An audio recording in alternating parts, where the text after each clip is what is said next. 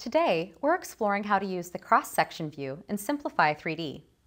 The cross-section view can be useful anytime you want to see inside of your model. For example, if there was a hollow cavity or internal features, or anything that you can't see from the outside of the part, this tool would come in handy. This can also be helpful to spot any mesh errors within your model.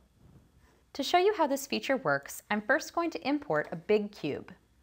The cross-section view can be enabled by going to View, Cross-section, or by clicking this icon on the right toolbar. So let's walk through the different controls in this window. Use the checkbox next to Enable Cross-section to toggle the view on and off. You can use the reverse cross-section view to change which side of the cross-section we're showing. So right now we're showing the bottom section of the cube, but if we click reverse, now we're seeing the top section of the cube. And finally we have positioning. Think of the cross-section as a plane that's slicing your model in two. These radio buttons control along which axis the plane is moving. So right now I have the Z-axis selected. And if I move the slider, you can see that the cross-section is moving in the Z-axis. You can do the same in the Y-axis or in the X-axis. You'll notice that as I move the slider, the plane goes to one side of the build plate all the way to the other. You could also type in a number here if you need a more exact position. For example, I might need to cross-section this model at exactly 130 millimeters on the X-axis. If you close out of the window, the cross-section view goes away. So now we've summed up all of the settings in the cross-section view window.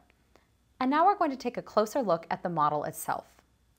As we've discussed in a previous video, a 3D model consists of a bunch of triangles. Turning on the wireframe view allows you to see this very clearly. In this case, there are 2 triangles on each side of the cube, totaling 12 triangles in all.